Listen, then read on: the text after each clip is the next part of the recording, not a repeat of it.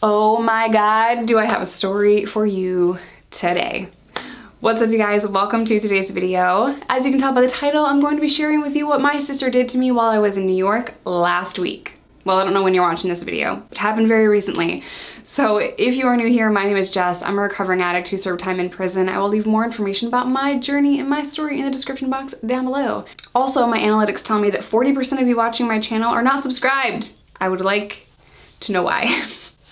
If you are not subscribed, hit the thing, click the thing and the bell so you can watch all of this shit show that is me. If you want to follow me on any other social media platforms, that's always linked in the description box down below, or it'll pop up on screen or something. So without further ado, let's get into today's video.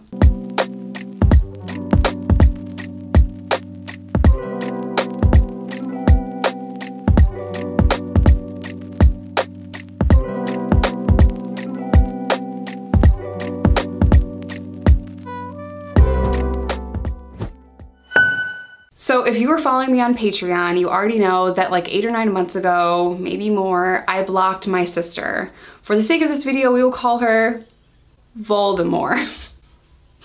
I'm just in a mood today. I don't know, guys. I'm in a mood. So Voldemort. So the sister that shall not be named and I have always had problems. She does not like me. She's never, like, straight out the womb, hated me, okay? And it's always been tense. And for a long time in my adult life, I've always made excuses for why she treats me like shit. Just to keep it completely real. I've always made a lot of excuses, like she had a bad day or her boyfriend broke up with her. It's okay that she is saying these things to me because she's having a rough time or whatever. I've tried to be really patient with her in the past, but to be fair, my temper goes from 0 to prison real freaking quick, okay? And there are certain people that can just bring that out of me. She's one of those people.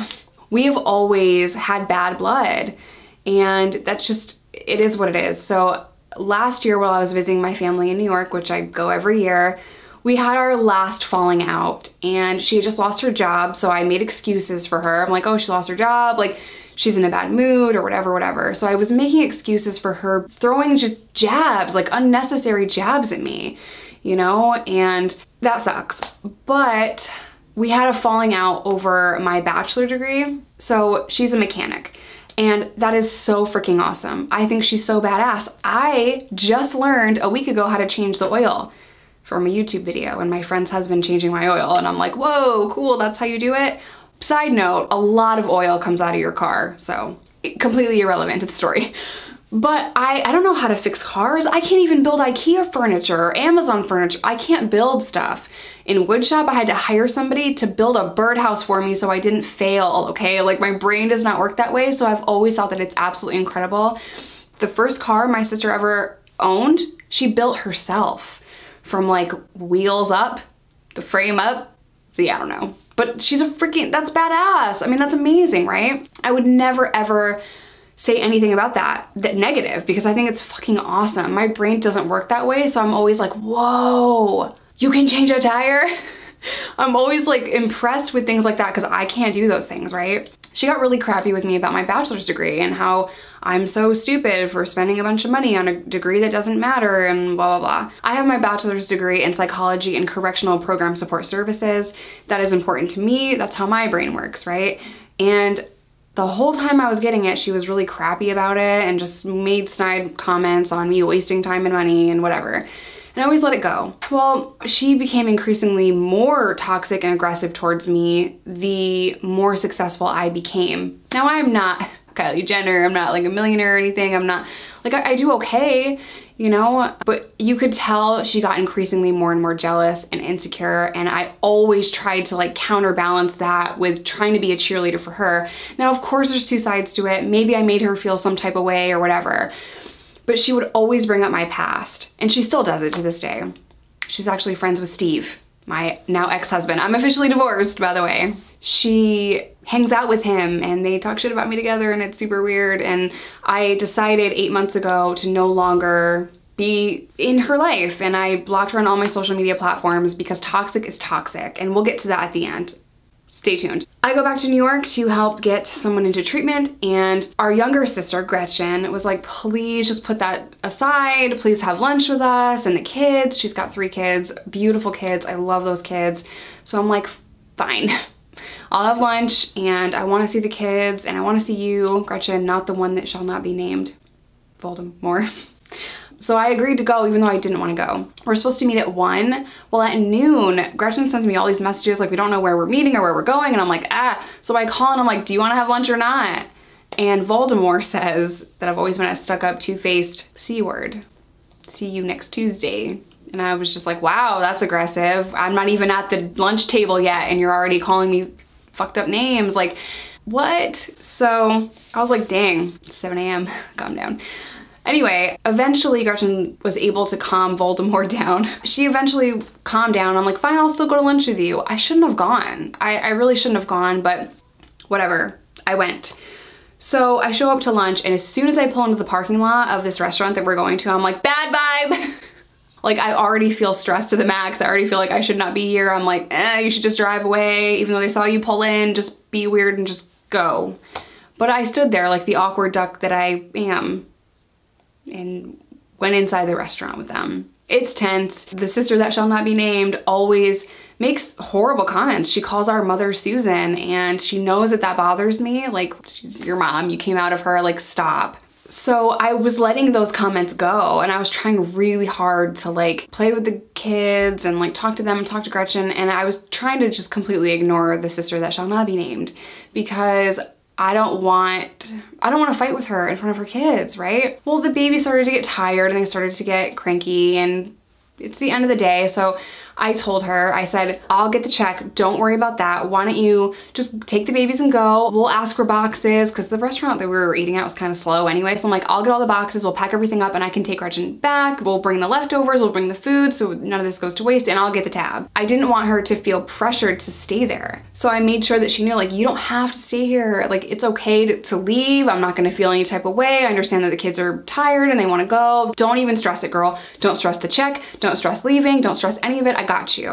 And she snapped at me about wanting to find out where she lived, because I was just gonna pick up our other sister from her house days before, and the sister that shall not be named was not trying to let me come to her house, which I just thought was so weird, right? I didn't even think about it at the restaurant when I offered to get the tab and the boxes and all that stuff. So she snapped at me, and I'm like, okay, I'm leaving. I'm gonna grab the check and I'll see you next year. With zero intention of seeing her next year. Well, I get up and leave. She storms out, and it just was so crappy. So she stormed out, and my other sister and I sat down at the table, and I let my sister know, like, this is not your fault. It's always been this way between her and I. If you ever need anything, let me know. Because Gretchen's 18 years old and she's new to the family. And I just want her to know, like, I'm sorry that they went this way. I knew it was gonna go this way. It never is good between us, and I'm just sorry that we couldn't have a nice lunch together. So I wrap it up with Gretchen. By the way, I miss you, girl. Love you. I'll call you later. And we walked outside, to which, as soon as I walked outside, there was a circle carved into my door panel by a key. And I'm standing there, and I knew it wasn't there when I went into the restaurant, because I specifically remember like turning and locking the car and like looking at my car. It was so big and obvious that like as soon as I came out, I spotted it immediately, and I was just like standing there frozen. I didn't even know what to say. I'm just like, in my heart and soul, I know that my sister did it. I'm sitting there and I'm like frozen for a second, and I see that she's still waiting in her car, obviously, because she's waiting for our other little sister to come out. I walk up to her window and I said, did you just fucking key my car? Almost smiling in disbelief, because like, no way, like, you keyed my car? I'm 31, so she's 28. You're 28 years old, you're a mother, and you keyed my car. Like, why would you do that to me? Over what? What did I do to upset you so bad that you freaking keyed my brand new car? Like, I've never owned a nice car, ever. I've always driven hoopties. I shifted my last car with a screwdriver. This is the nicest car I've ever owned, and you freaking took your key and carved a circle into it? So she looks me dead in the face and goes, why would I key your car? What? Like, I'm expecting her to be like, what? Oh my God, let me help you figure it out. Maybe there's cameras. Like, oh, what happened? Like, I was expecting something else besides, why would I key your car? Like, emotionless, stone-faced. Like, clearly she keyed the freaking car, you know? So I said, maybe they have cameras out back. So I go and I look and I'm like, maybe they've got cameras and I can try to do some investigating and see who the frick scratched my car. Like, I can't believe this really happened. And my sister gets out of her car, she licks her finger and starts scrubbing the door panel. And I'm like, huh! I'm a Virgo, man. And she just licked my car door. Not like a lick, like, you know what I mean? So now I have saliva and a really deep gash in my door panel, and I'm just sitting there in complete disbelief. Ew, you spit on my car. Like, ew, why would you do it? Why? And she looks at me and she's like, you know YouTube? I know cars. You can just buff that right out. And I'm just standing here like, that's not the point. Like, you keyed my brand new car. So I'm just thinking like, what the fuck did I do to deserve this? Like, why would I come to lunch? I can't believe that I even came here. Like, you keyed my car. I know that I can fix the door and I've mostly buffed it out. But the point is, like, you keyed my car.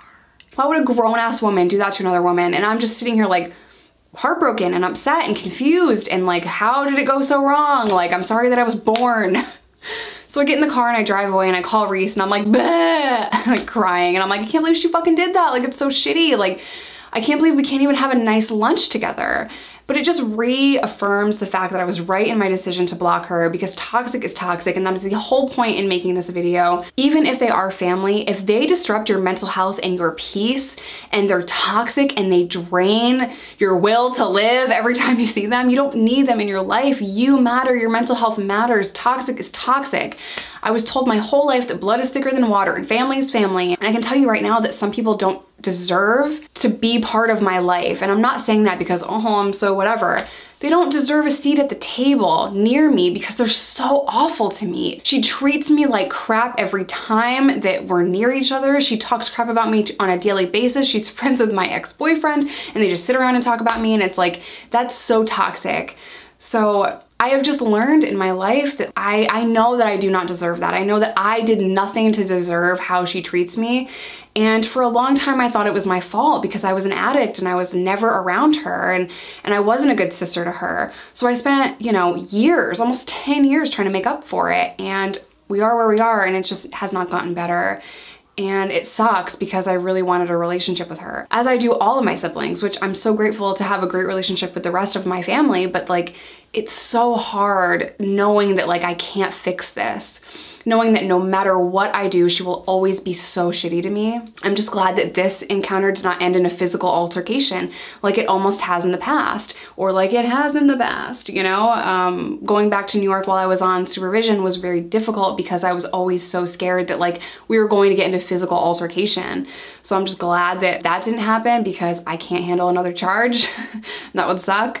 But yeah, toxic is toxic. And if you need to block somebody to protect your mental health, girl, you block that person. And don't let other people make you feel bad about that decision. Don't let other people tell you what you need to do. Your mental health matters, your peace matters. So I'm gonna end today's video here. I love you guys. Stay safe, stay sober, protect your inner peace, and I will see you in my next one.